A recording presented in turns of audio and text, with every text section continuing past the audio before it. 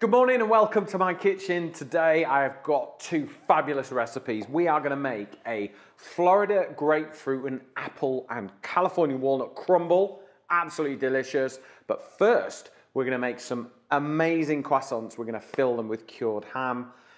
I've got a selection of cheeses, tarragon mustard. They're going to be delicious.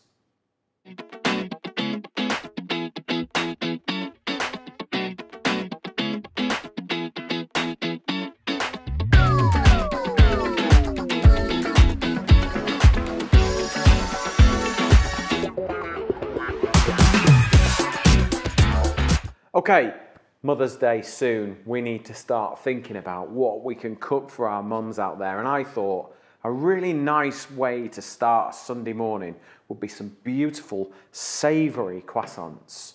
Now, I'm not going to teach you how to make croissant dough because, well, we'd be here all day.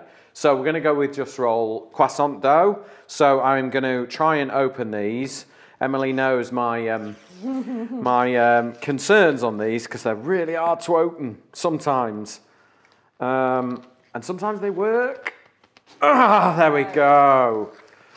And sometimes they don't. Right, there's one. I've actually got two because I want to make like decent sized croissants. You can get these everywhere now in all the supermarkets. And they're really good because all the hard work is done for you.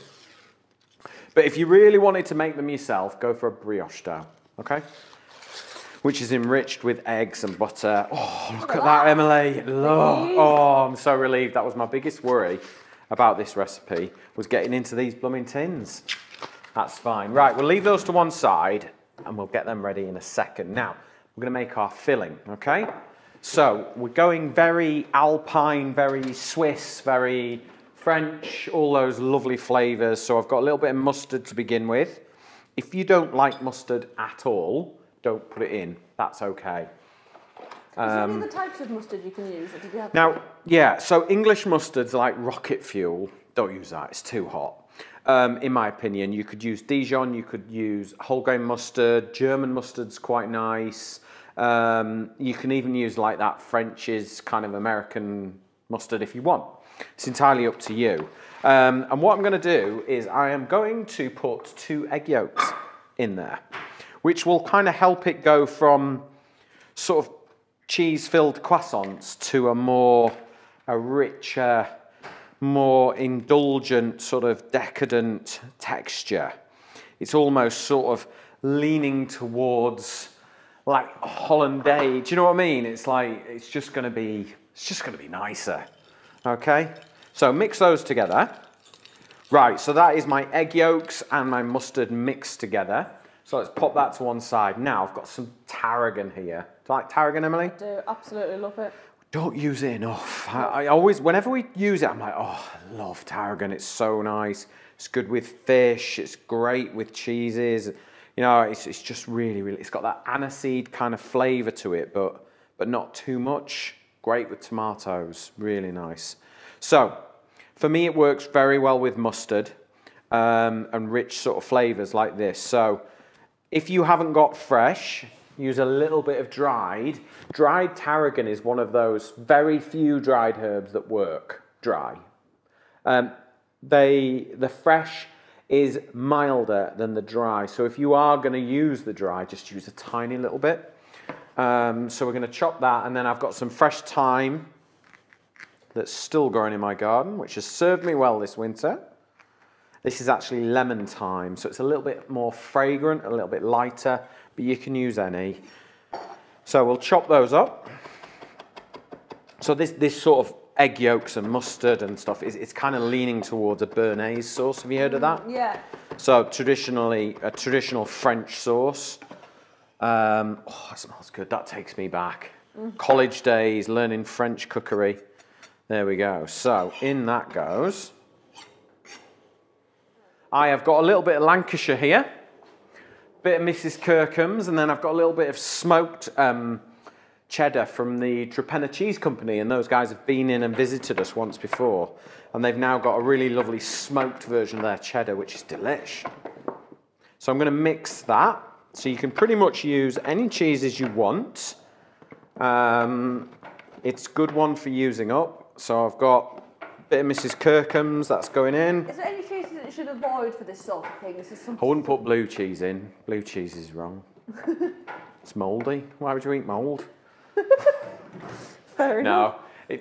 Blue cheese isn't really going to work with this flavour dynamic, but, you know, if you really have to put blue cheese in, put it in. But you want, like, nice, firm cheeses. You know, you could use double Gloucester, you could use Cheshire, you could use a bit of Wensleydale if you want, cheddar. You could use some of the Northern European cheeses like Gouda and Edam and is it Liederhammer? Oh yeah. So, you know, cheese with holes in. You could use those. You could use an Italian pecorino if you wanted to.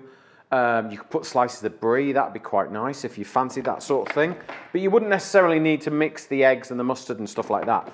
But I'm trying to kind of make this rare bit almost. It's almost a rare, leaning towards a nice rare bit.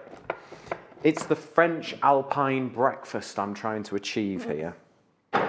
So, we've skipped lunch, haven't we, Emily? Just so that we can eat these after we've filmed it. So let's pop all that cheese in. And this actually will work really well. You could just mix this, pop it in the freezer, whatever's left over, keep in the freezer for another day for an amazing cheese toastie, or do it again. You could put some of this just on 2 pieces of bread and whack them in the oven. You could sit it on top of some smoked haddock. That would work really nicely. Okay, so there, done. Right, let's get our croissants out and let's build this. So, let's have a look where the end is. Here we go. So, I've got 2 rolls of this croissant dough because we're going to make them a bit bigger and more substantial. Do you know what? I'm going to get rid of my board, which will please you, won't it, Emily? Yep. You don't like this board, do you? Right. Need a bit more length. There we go. Perfect. Right. So can you see that there overhead? Yeah. Yeah, so we got 1, 2, 3, 4, 5, 6 croissants. Okay, so let's lay, I've got some lovely cured ham. So this is the dry cured ham, you know, like Parma ham or Serrano ham. Or the French would have it as well. Even in Cumbria, we have some really nice Wibberthwaite's. Easier to say than you think, not as easy as you think. Cured ham, so it needs to be like wafer thin. Could you fill it with like normal cooked ham? You could. Like, it's not as nice. Like Wiltshire ham or... Yeah, you could, like cooked boiled ham type thing. Yeah. It's not as nice. The texture isn't as nice as when you do it with this. I mean, do you know what? You could put salamis in here. You could... Cured meats are better. Cured meats, because they're thinner and they kind of melt in, you know, like the fats and the flavours. Yeah. Delicately melt into it, which I think is lovely. So all I'm doing is laying this on. I've got a few more sheets, so bear with me. We're nearly there. It's a delicate job. Often what you can do as well is you can make this the night before. If you're doing this for Mother's Day, do it the night before and pop them in the fridge and slow the proving process right down by chilling them, and that will stop them proving up too quickly. Or get up really early and get them made in advance, ready for when Her Majesty wakes up. Nice pot of coffee, fresh, warm croissant with ham and cheese. It's going to be good. Right, I need a little bit more ham. 1 second. Lucky I bought 2 packets.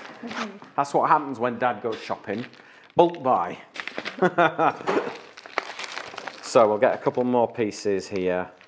It's actually, when the cured ham is cold, it is much easier to handle. So don't get it out of the fridge too early. Right.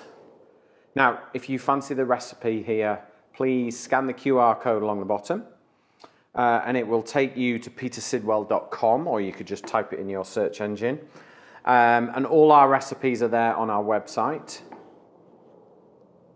Or you can download our free app, which is Peter Sidwell's Kitchen, in the App Store or the Google Play Store. free to download on your phone or your iPad, and it's all there, all our programs.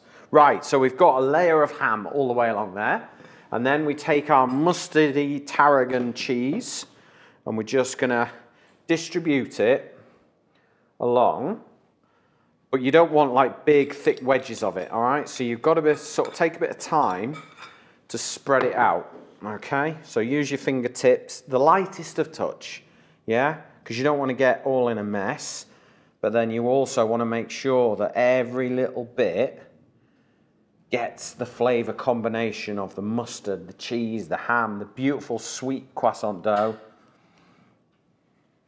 Oh, it's going to be good, this one, Emily. I think skipping lunch is a good idea today. Definitely worth it. This is going to be good. So there we go. And then we're just going to press it down a little bit. Right, let me wash my hands. Now remember, if you've got any questions about today's recipes or any of the recipes that you might have seen on our previous programs, please do post them in the comments below. I'm here to help. If I can, I will. And it's great because lots of you ask loads of questions. It's really, really nice. We were just actually talking before that we're really sort of starting to build a community of people who enjoy watching the food and the cooking and stuff like that. So we are very grateful. So thank you for that. Now, let's roll our croissant dough on top. So we're kind of getting double thickness here. Double croissant dough. Yeah, double croissant dough. And then we're just going to press it down. And now, because we're using these pre-made croissant dough rolls, we've got our guidelines, all right? But what we have done is we've made it double thickness. So cut them that way. Cut them quite well, because you've got to cut through that ham. So put a bit of pressure on. You could use a pizza wheel as well, which is quite easy to do. And then just slice. And we're going to make our croissant shapes, okay?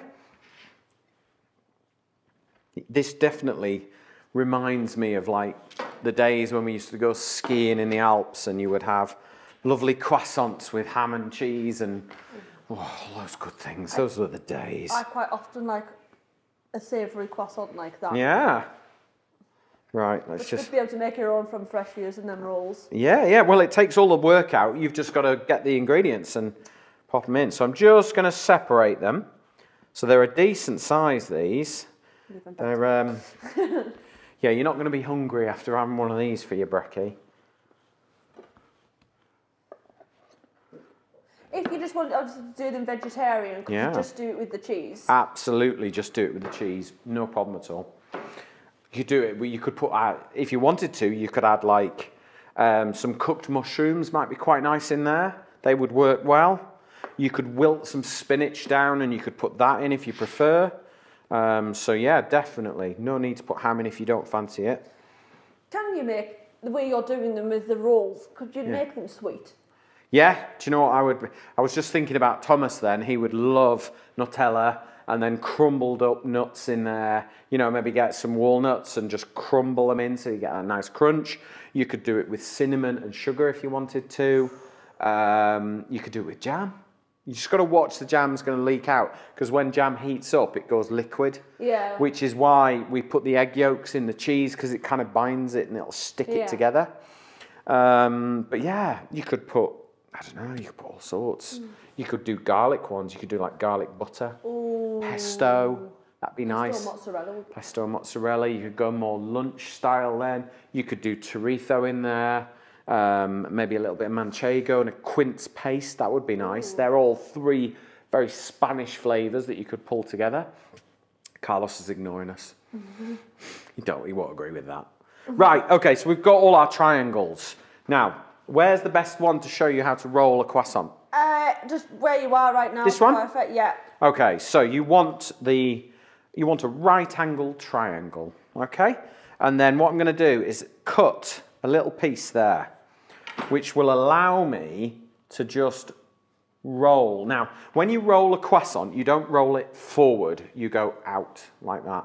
Can you see that right? Yeah. So it's that action. So when you roll, you kind of do that. My grey hair's getting in the way. They are. So there is our first one. Okay, so we'll do another one. I'll put it in the same place. Yeah, perfect. I'll lean back for you. Thank you. Because you don't need to see my silver mullet. What happens if you did roll them straight on? They kind of bulk up in the middle. Right. So I'm putting the pressure on so that you don't end up with a huge dome in the middle. You've got a slightly more even roll. And I know when I learnt how to make croissants in a bakery, it was always that way. So there's our next one.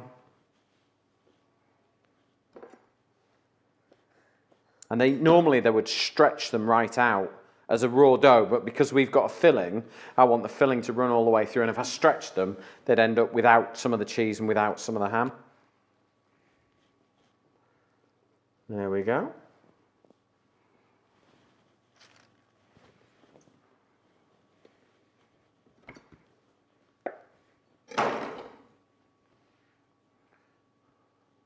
I'm going to have to go and buy some of this dough.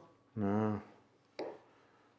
Give them a go. It is quite useful. You can also just tuck them in like that as well if you prefer. Some people like a round croissant like that. Some people like them left open. I don't care because they're going to taste good. I'm just going to tuck them in actually because then I can fit them all on one tray. And that is the only reason why I'm doing that. So you just tuck them in and then just squeeze that together. I'm so excited. I know they look good, don't they? Yeah. They do. Right. All the work done by Just Roll. Thank you very much. All we've done is find some awesome ingredients to put in there. They've done all the work for us, which is fab. And what I'm actually going to do is as I'm doing this last one, I'm going to leave them to prove for about half an hour just to sort of relax because we've unravelled them all. They don't need to prove because they're ready to go in the oven as they are. But I know that leaving them just for half an hour for everything just to settle back down will be a really good move here. Just let them chill, preheat the oven, get that ready, do any other jobs that you want. Then they can go into the oven. I'm going to put these in at 170 degrees and they're probably going to take a good half an hour to cook. And I would let them rest for about 10, maybe 15 minutes if you can, just to let everything settle back down before you serve them up. Okay, right. My croissants smell amazing. They look good.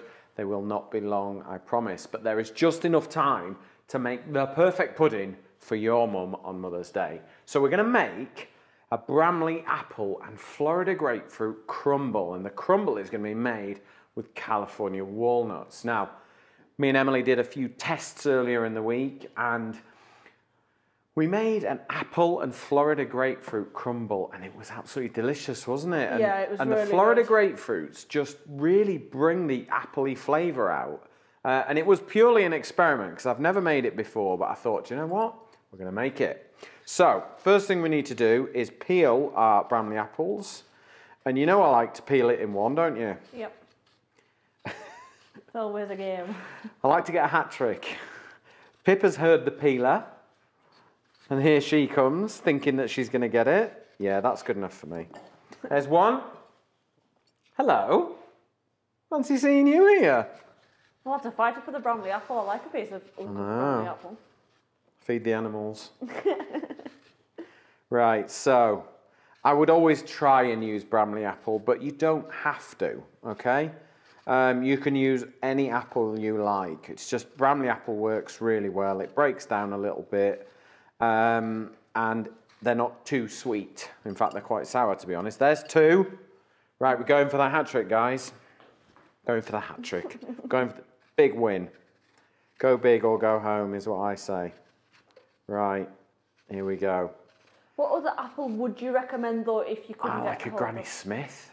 Because they're quite tart, aren't they? Yeah. You run the risk of going, if you go like Pink Lady, they're too sweet for cooking with. And Pink soft Ladies, already, yeah, soft, aren't they? they're just nice to eat, I think, Pink Ladies. I think Granny Smiths are a good replacement for a cooker. Yeah. But you can't beat a good Bramley, can you? Look at that. Got the hat trick. There we go. Right. It's Grab the a little knife. things in life. It is the little things in life that keep Peter happy. So, I'm just going to cut them into quarters. This is where Pip gets really interested, isn't it? Oh, those big brown eyes. And then just remove the core. I'm not sure you'd like a Bramley, Pip. Might be a bit sour for you. Right, let's go. So all I'm going to do, remove the core. I'm also going to get my pan on hot, ready to cook. So let's just remove these. Okay, so quartered, peeled, core removed. Okay, so I'm just going to cut them down the middle, so each quarter into 4, and we'll get them in the pan and we'll get them going. It's important that you get the apples in first while you then prepare the Florida grapefruit, because I want the Florida grapefruit's fresh flavour to work with the apples, okay, and balance out the sweetness, because we'll add a little bit of sugar. But what seems to happen is they go a sort of really yellowy colour, don't they, when they're cooked? But they really bring the flavour out of the apple, and they work so well together. And that's something new. I've never done that before. It was just about a bit of experimentation. And we do work with Florida grapefruit on recipe development for them. So it was a really good discovery that apple and Florida grapefruit work. And now we can start developing new things as well. So in with our apple, and I've got some caster sugar. Now, if you want the recipe, Carlos will put it down the side here for you of ingredients. But if you want the full recipe, scan the QR code or go to petersidwell.com and you'll get the recipe there. All our recipes from all our shows. I think there is well over 100, maybe nearly 150 programs now that we've got there for you. And if you download our free app, they're all right there in your hand. Really easy to get hold of and find. So, sugar and apples. Okay. Already a good combination. Yeah. Nice little base for our crumble. Is there any other fruits you could pair the Florida grapefruit with for a crumble? Well, interesting you say that. I think we might try some pears soon, because I think pear and Florida grapefruit will work as well. And I think, I mean, I don't know, I always like a good apple crumble. It's kind of, it's the base, isn't it, really? Yeah. Right, let's get our Florida grapefruit going. So, Florida grapefruits are available in UK supermarkets from sort of January, February and March, maybe the first half of March. So it's quite good timing. They're in there and they are absolutely delicious. They're one of the few fruits that are quite seasonal still. And you can only get them for like 3 months of the year in this country. So I've cut the top and the bottom off. Let's just squeeze that juice in there because we don't want to lose it. Always use every little bit you can. And then cut round. Because I've cut the top and the bottom off, that means it's flat. It's not going to roll around, and it's going to mean that I can just easily cut all the way around. So your knife starts flat and it finishes flat, okay? So you start flat, you work round, and you finish flat. And that's how you segment a citrus fruit. Take all these bits, give them a squeeze. Don't want to lose those, because there's always going to be little bits of juice in there. And if you've already maybe zested your grapefruits and put them into a cake, brilliant, perfect. Now you can add the actual fruit into this crumble. You can make this crumble as well. You can make the fruit base and put it in the freezer. And what I would do is make it, cook it, put it in the tin you're going to bake it in and freeze it like that. And then when you want it, bring it out and then make the crumble topping. Right, so we'll segment. So you cut on the inside of each, sort of, you get a little white membrane, cut inside it on both sides, and then the segment just pops straight out really easily. Then we've got absolutely tons of Florida grapefruit recipes on their website. So if you follow the website along the bottom now, it will take you to their website where there's loads of recipes. So let's squeeze that juice in there, because that is all flavour. And then we will do the other one. There's my segments. Get rid of that pip. So, cut the top, cut the bottom off. Squeeze them in. And then, can we see this all right, me doing this, Emily? Yeah. Yeah? So, we've got our new camera angle, haven't we? Is that what you're using? A little bit closer towards the middle of the chopping board. There we go. So I'm using a 20cm cook's knife. To be honest, I use this for most jobs because I just get so used to it, so comfortable with it, and it does all the jobs I want it to do. Nice and sharp.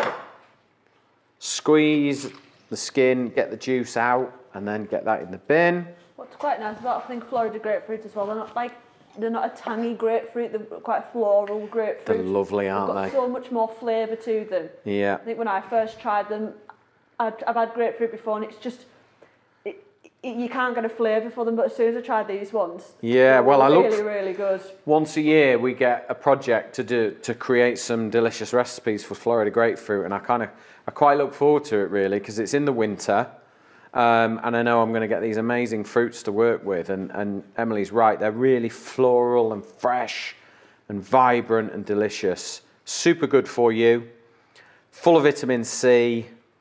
Great for your heart health as well. You know, they'll help contribute to reducing your blood pressure.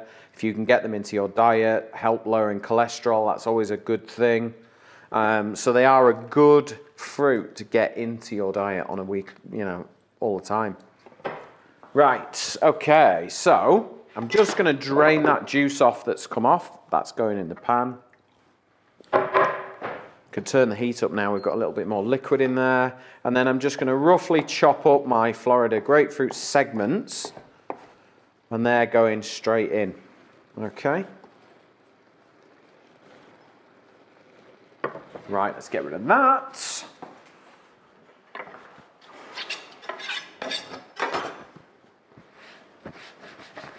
Right. A little wipe down, we like a tidy, don't we, Emily? Yep. Is it just with the caster sugar that you've used? Yeah. Like sometimes if I make an apple crumble, I sometimes use brown sugar just for a little bit more. Would that, like caramelisation, would that work with this? Or I tend to steer away from brown sugar when I'm doing something quite sort of clean and fresh and fruity. But if you want a caramelised apple crumble, you totally would use brown sugar. But we want a sort of cleaner, fruitier flavour. So I've just gone caster sugar on this for this occasion. Right, gonna add a pinch of salt. Might seem a bit strange, but it does just make a difference. And it won't make a massive difference, but if you were to taste them side by side, the one with the salt in would be nicer, promise. Okay, let's make the crumble. Now, this crumble is gluten-free, which is always good news. Emily gets very excited about that, don't you? Yep. So we're gonna take our California walnuts and we're just going to break them up in our hand. Now this is a really simple recipe and it's interchangeable, which I think is always good because depending on what you've got in your cupboards and fridges will dictate what kind of crumble you make. But stick to the recipe for the crumble and for the fruit and you'll be fine. Okay, so let's just break that up. And there is going to be one ingredient in here that you're not going to have seen before in a crumble, but we'll get to that in a minute. Right, okay. So, we've got some rice flour going in. You could use gluten-free flour, you could use a nut flour, it's entirely up to you. We've got our oats. There we go, and I've got some butter. And then the only thing I want to do now is just add, I've forgotten to weigh it out, but that's okay. A couple of tablespoons of sugar, that's it. You don't want loads of sugar in it because you've got a sweetness in there as well. Now my butter is at room temperature, you can see, so I can break it up really easily. You could use a plant-based butter if you wanted to make this, you know, completely dairy-free. Easily done, there's some amazing plant-based butters out there that pretty much do the same job. But I'm just going in with that little bit of butter. You could use margarine if you wanted to, but I don't think it's as nice, if I'm brutally honest. But if it matters to you, then change it, interchange it, it's absolutely fine. I think a block of butter kind of gives you a smaller crumb, doesn't it? Sometimes margarine can come together. It gets a bit greasy, yeah, if you're not careful. I mean, there are lots of brands out there, and you may well say some that don't, but I do tend to find that it goes, I mean, if you look at that crumble, I mean, look at that. I mean, it's nutty, it's like clumpy in a good way. Oaty, it's going to be really, really good. Right. Now, I'm going to add an egg yolk to my crumble. Oh. What do you think about that, Emily? That's strange. I thought you might say that. It's going to help it be more crumbly. There we go. Just one. Okay? And obviously, if you were plant-based, you wouldn't add it. It'll still work without it, but it makes it really, really nice. Really nice. Almost leaning towards a bit of flapjack, if you like. Oh. So there you go. That is a serious crumble topping. Let me wash my hands.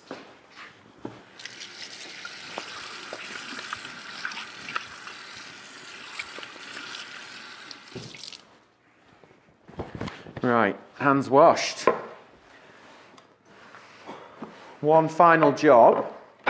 Got a little bit of corn flour here. I'm just going to add a touch of water. Now, I think you call it cornstarch in America, but obviously we call it corn flour in this country. So we're just going to mix that with a little bit of water, and that's going to help take the liquid that your apples and your Florida grapefruit are cooking in and turn it into sort of a sauce, if you like, and kind of hold it all together. You don't want to add too much. Follow the recipe, because you don't want it to be too sort of gummy and too sort of weird, but then you don't want it really runny and you don't want a wet crumble, okay? So just add that in, and that, as it just bubbles up, so you don't want to add it when it's like boiling and boiling and boiling, because it'll thicken instantly. So you want it to just be simmering and then bring it up to the heat. You can see the grapefruit has turned orange as well. Yeah, they do, don't they? It was interesting, they change colour like that. So let's just bring that up to the boil, and then we're all ready for the oven. Okay, so you can see it's all thickened up, and you've got this kind of appley sauce with the Florida grapefruit segments. And you'll see the Florida grapefruit's kind of gone that more orangey colour, and it will just bring the appley flavour out, I promise you. Pop that into a tin. So we've just got one of these sort of traditional enamel tins that will go straight in the oven. And then if you look how chunky and nutty this crumble is now. Oh, I love this way of making crumble. It's like proper crumble. This is crumble you're gonna remember. It's just crying out for vanilla ice cream. Are you vanilla ice cream or custard with your crumble? Oh, do you know what? It's one thing I've never had with a crumble is a vanilla custard. Vanilla ice cream. Oh, you custard, are you? See, but that sounds like a good I'm idea. ice cream. Ice cream Especially all the maybe way. put like a flapjacky crumble or ice cream would be better. You know what's coming here? Post in the comments below. Let's do a little survey with you guys. Vanilla ice cream or custard. No cream. None of that. Hot custard. Yeah, custard or ice cream. You decide. I'm having ice cream. I feel like I'm gonna have to Just try this now. beautiful scoop of vanilla ice cream on that. Oh my goodness. Right, this is going into the oven, 170 degrees. I think this is going to take about 30 to 40 minutes until it's all golden. Obviously, remember, the apple is already cooked. It's about this crumble. Full of beautiful California walnuts, oats. It's gluten-free. It's going to be absolutely delicious. Oh, I'm so excited. These croissants smell flipping amazing. We have got beautiful croissants filled with cured ham, mustard, cheese, tarragon, thyme, little egg yolk. Oh, it's time to eat, I think. What do you think, Emily? Are you ready to try one of these? I think so. Look at those. So much so that I've got a very special knife, a bread knife, that I was given to by a German baker, and it's like the best bread knife. For cutting lovely. Can you see me cutting this? Yeah. Wow. I'm so hungry. There we go. Can you see that? 1 second.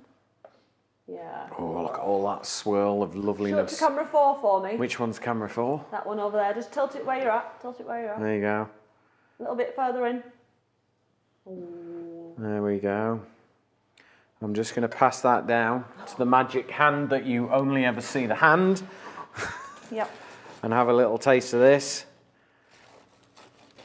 Carlos, want a little taste? Always. There we go. Have a little go at that. Good munch then. That is good. Do you have ham? Ham is croissants on there. The tarragon for me is really coming through. Absolutely delicious. Really, really nice. Now, if you want the recipe for these, scan the QR code along the bottom and it will take you to our website. You will get the recipe there. Go get your Just Roll croissants. Make these, they're amazing. Right, this crumble is ready. And this is what a proper crumble looks like. Look at that. Whoa. It's good. Now, have you decided ice cream or custard? The jury is out, it's up to you guys. But for me, this is the most amazing crumble.